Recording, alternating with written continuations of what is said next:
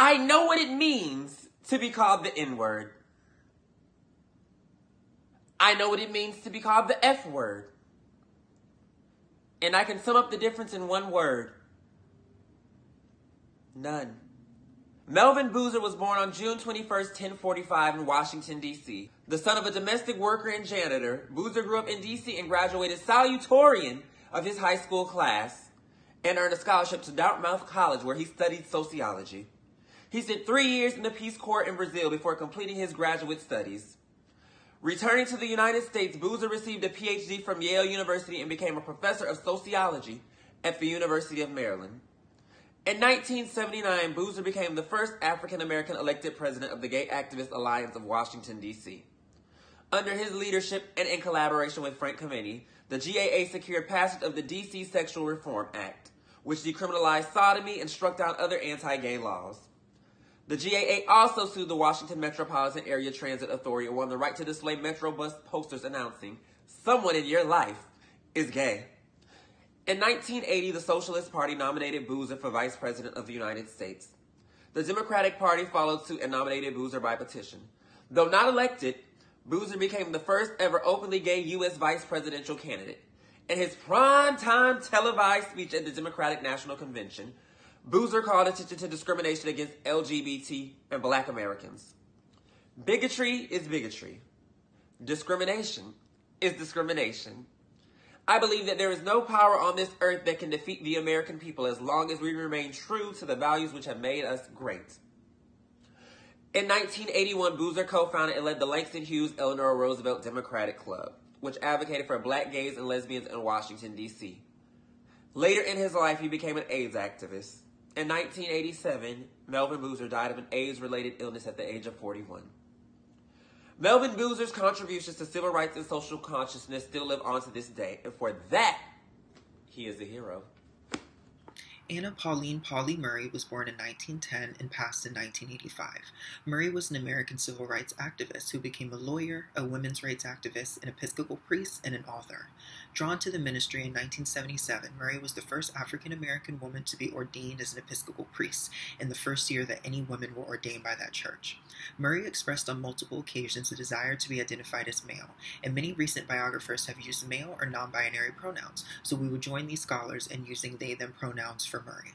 In quoting Murray's writing, we will also use the racial descriptor of Negro, as this was the contemporary term they used. Murray was the only person identified as a woman in their law school class at Howard University and graduated first in their class. Traditionally, men who graduated first in their class were awarded the Julius Rosenwald Fellowships for graduate work at Harvard University, but the university did not accept women. Murray was rejected despite a letter of support from President Franklin D. Roosevelt. They wrote in their response, "I would gladly change my sex to meet your requirements, but since the way to such has not been revealed to me, I have no recourse but to appeal to you to change your minds. Are you to tell me that one is more difficult than the other?" In 1950, Murray published States Law on Race and Color, an examination and critique of state segregation laws throughout the nation. Murray argued for civil rights lawyers to challenge the state segregation laws as unconstitutional directly, rather than trying to prove the inequity of so-called separate but equal facilities. In 1963, Murray became one of the first to criticize the sexism of the civil rights movement. In their speech, The Negro Woman in the Quest for Equality, in a letter to civil rights leader A. Philip Randolph, they criticized the fact that in 1963 March on Washington, no women were invited to make one of the major speeches or to be a part of its delegation of leaders who went to the White House. Among other grievances, they wrote, "I have been increasingly perturbed over the blatant disparity between the major role of which Negro women have played and are playing in the crucial grassroots levels of our struggle, and the minor role of leadership that they have been assigned in the national policy-making decisions. It is indefensible to call a national march on Washington and to send out a call which contains the name of not a single woman leader." In 1966, Murray co-founded NOW, the National Organization for Women. Lawyer and later Supreme Court Justice Ruth Bader Ginsburg credited Pauli Murray as a co-author in Ginsburg's brief Reed v. Reed, a 1971 Supreme Court case that the first time extended the 14th Amendment's Equal Protection Clause to women. It's got to stop somewhere, and it won't unless someone steps forward and takes a stand. I guess that's me. Lady Java was born in 1943 in New Orleans, Louisiana. Through the support of her mother, Java transitioned at an early age and began dancing and singing at local nightclubs. In 1965, she relocated to Los Angeles, California, where she became an underground celebrity for the nightclub circuit. In the early fall of 1967, after a successful 2-week engagement at Red Fox's club, which Java was seeking to extend, the LAPD began shutting down Java's performances, citing Rule Number 9, a local ordinance prohibiting the impersonation by means of costume or dress a person of the opposite sex, and threatening to find clubs that hosted her. Fox bowed to the intimidation and canceled Lady Java's act. Recognizing this as a violation of her rights, Lady Java organized public rallies, protests, and pickets that received coverage by Jet Magazine and the LA Advocate. She also joined forces with the ACLU to argue that the law was unconstitutional and took away her income. Her legal challenge, however, did not proceed because only the club owners could file a claim and nobody did.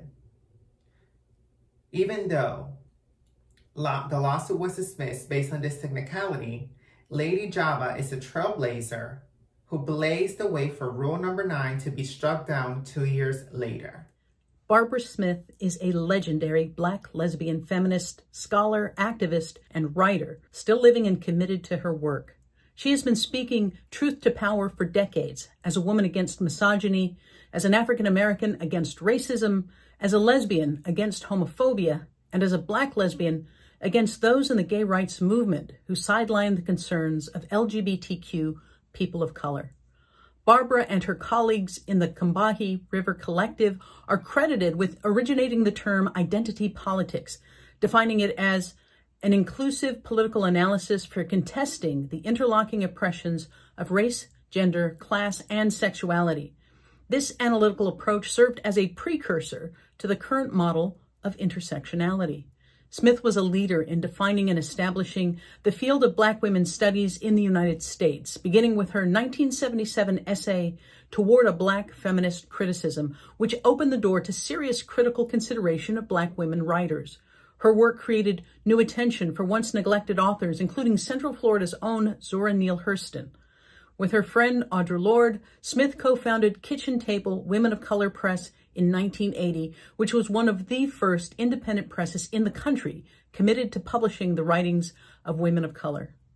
Barbara Smith served on the Albany, New York Common Council from 2005 to 2013, where she focused her work on youth development, violence prevention, and educational opportunities.